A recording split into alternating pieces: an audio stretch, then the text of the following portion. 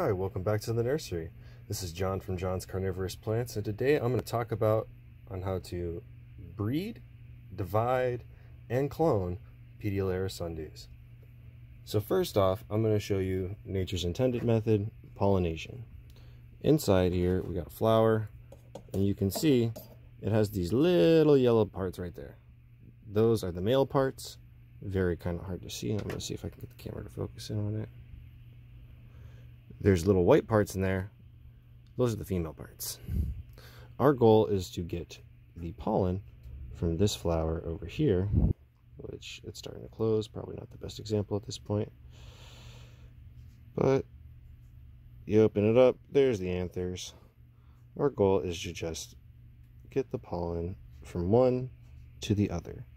Petiolaris sundews cannot self-pollinate, so you have to have a different, genetically different specimen in order to pollinate them and get seed. Now, for the next two methods, these are the primary ways in which I produce Petiolaris sundews, which are through divisions and leaf poolings, I guess would be the best term to use. So to divide a Petiolaris sundew, you're going to have to uproot it, because you can see it grows into a very large clump over time, multiple pieces. I like to make it easy on myself and cut the flowers off so I don't have things falling all around. Come on in with my forceps, and I get up and underneath as much of the rosettes as I can. I very gently lift, and you will see the plant will very gently come out. Okay, here we have our nice clump. Gonna go ahead and very carefully remove as much of the dirt as I can. This is a very messy process, so wear some gloves if you want to. At this point, I'm kind of immune to the dirtiest factor, so I'm sorry if you have some OCD and this is driving you nuts. So Petiolaris sundews are kind of tricky to keep because of their watering, because they occur in a more desert-like environment than most other sundews. So because of that, you'll notice they have very, very, very long roots. Make sure you are very gentle in pulling, because if you damage those, it'll take a long time for them to recover. And unlike most sundews, you'll notice they're pretty white-ish. Let me see if I get the camera focus in. Pretty whitish all the way up as you clean off the roots. You don't need them perfectly clean. I just like to have it so I'm not just having big old clumps of soil everywhere.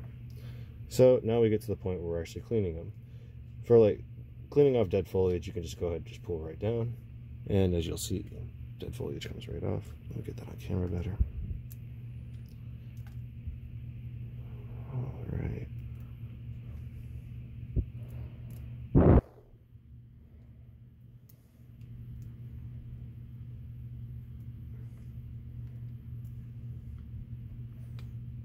All right. So now I got to a point where I can kind of see where each of the rosettes are. So what you want to do is you want to take forceps, is what I ideally use. And let me see if I can clean that out so you can see it better. You can kind of see there is an inlet in this one. This is telling me that this one wants to divide off on its own. But they connect down towards the base here. So I like to take the forceps and kind of notch it out and free it from the base. Otherwise, if you just pull, you'll rip the frontal part of this rosette off, and you'll still have all the roots attached. And you want to give it some roots for the best chance of surviving. Alright, I should be able to pull it away. And as you can see, did exactly what I was telling you not to do, and I didn't get many roots. This guy will still live though. Actually, I think I got a little tiny root right there. But that is a very good cutting piece right there. We'll save that for later. Okay. Pot gently on the top of whatever pot you're using. I'll usually use a chopstick to push it down if it has more roots. So let me get a better example. The good news is, whenever you do what I just did right there, this nodule will develop into usually one or two more divisions. So fear not. So if the other one doesn't take, you usually just gave yourself an extra few. But usually they'll just come right apart. Especially if you can get the division just right. it's kind of hard to see, but like you'll notice one will be going one way, one will be going the other way for like the leaves. And that's kind of like what you want to use as your guide. Bloop. There we go. Like I actually got some root that time. Excellent. And you'll notice I still got a bit of that callus right there. So it'll still reproduce into another one. It actually encourages it, is what I found in my experience. So if you're not too fearful of dividing the Petiolaris Sundew, you will be very handsomely rewarded. It's just being very careful dividing this rhizome. I think I got that one better. Yeah, and see, got a nice thick root there. Now, they'll kind of hobble along for a few months after they've been divided. Nothing to worry about. But the mama will continue on. It'll more than likely produce way more new divisions. Like, what's kind of crazy is that all of these plants right here were divided not even 2 months ago, and that's how many divisions I already got off these Petiolaris already. So right there, that's 4 more plants off of one, and I just recently divided it.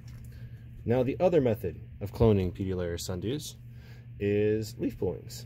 So whenever I was doing the cloning, oh, I ripped off a piece here. You notice it's kind of similar on how you would take a Venus flytrap pulling. So you don't even need to uproot them, and that's what I'll do with this one to kind of give an example. Just like you would with a Venus flytrap, just straight down, pull. Make sure you get, get my camera, get the white bit, and then put it in a cup. Ooh, I actually got a couple more leaves down here that are good. And then you take some water, float it on in there, and bang. You've now done some leaf pullings of Petiolaris sundews. Now, I do have to caution, this method of cloning Petiolaris sundews is very hit or miss. You will end up with some pullings having great success, some not. So as a proof of point though, you'll have it down here in this container for about a month or two. Sometimes up to 6 months, depending on the species. Even if it's all brown and nasty, just let it sit as long as they're not, you know, they still have turgidity, is I think the word, where they still actually have, like, you know, some rigidity to their structure. But after a while, you will see little babies pop up. Like right here, here are some baby Drosera lanata still on the leaves. Some Drosera Petiolaris that I just recently cloned. These guys are about 3 months old from the pulling. It's back whenever I divided, so like 2-3 months ago. Either way, that's how you produce Petiolaris sundews and propagate them. The seeds on these guys will usually form over the course of a few months. You'll notice that these guys right here right now have all kinds of color to them. They'll become brown. You'll even notice, like, you can kind of see, if you look very closely, the color of the petal's still in there. That'll actually turn black and start pushing out as the seeds are formed. And you'll actually see them swell, especially if you were successful in pollinating them. And you should get quite a few seeds out of every one that you successfully pollinate. And they take, I think, about, you know, a few months to germinate, and then a couple of years to get to full size. I hope you enjoyed this video. I know that this was a lot of information, and I hope you're able to now propagate your Petiolaris sundews. Thank you so much for watching. Please like and subscribe, and I hope to see you on the next one.